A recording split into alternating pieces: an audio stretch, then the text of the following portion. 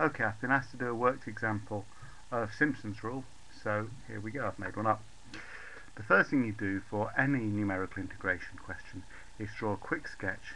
Now, it doesn't matter if you don't know what the graph looks like. Any old graph between the values of 1 and 2 will do. The purpose of the sketch is to be absolutely clear what x values you need in the table and what the width of the strip is going to be, and we call the width of the strip h. So, any old graph between 1 and 2, and it tells us very kindly there are 5 ordinates and 4 strips. So the strips are probably the easiest place to start. 1, 2, 3, 4. And then what are the 5 ordinates? Well, they're the x values where I calculate y's, and for the Simpson's rule, like the trapezium rule, we use the edges of the strips, not the middles.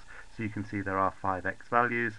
This must be 1.5, and the ones in between must be 1.25 and 1.75. So my x values are 1, 1.25, 1.5, 1.75, and 2, and my h, the width of a strip, is 0.25.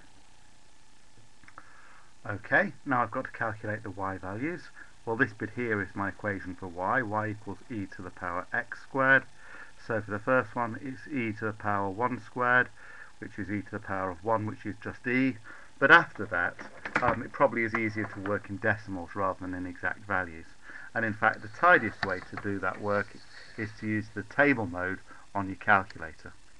So if I go into mode, table, then the function I'm working out values of is e to the power x squared, and I want it starting with x equals 1, ending when x is 2, and with a step size of 0.25, and it goes straight to the table. And it is showing me 5 significant figures in each of these, so I can just copy those values into the table. So the first one is 2.7182, and the next one is 4.7707, and 9.4877, and go down for the other two. It's then 21.38 and 54.598. e to the x squared is a very rapidly growing function. Okay, once you've got your x and y values sorted out, you now need to use Simpson's rule.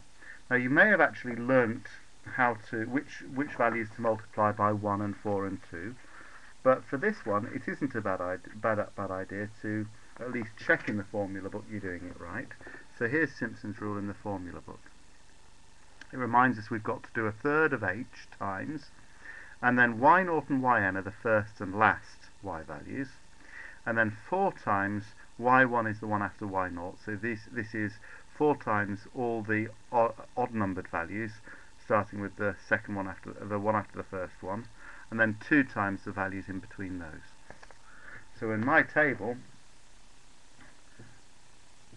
this is going to be, and these are the ones that are going to be times 1, and then the second one is going to be the first times 4, and that's going to be the last times 4, and this one on its own is times 2.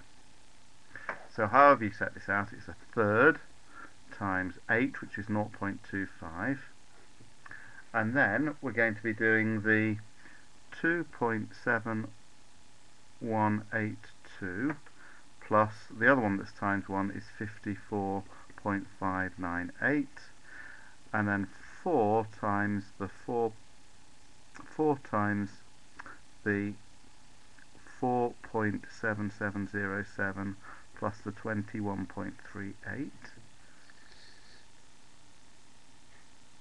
and plus 2 times, and it's just the 9.4877.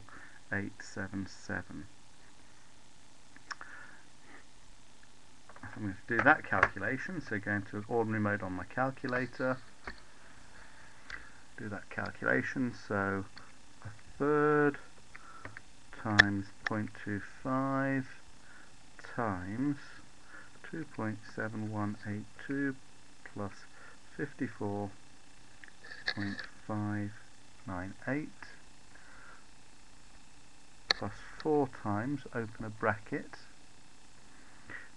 with 4.7707 plus 21.38, close that bracket, plus 2 times 9.4877, close that, the big bracket, I think that's all the brackets closed, equals, and it's giving me an answer of 15.0745, but you normally round to 3 significant figures, whatever the question tells you, which is 15.1 to 3 significant figures.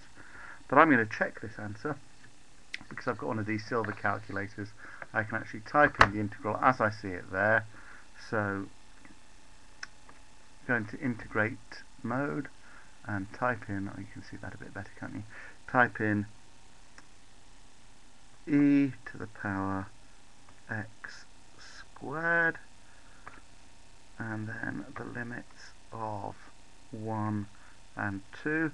Now because the graph increases so rapidly, I'm not expecting exactly the same answer as I got, but it should be there or thereabouts. And it's coming up with just under 15. Now I got an answer of just over 15. That's good enough for me, so I'm going to give that as my final answer.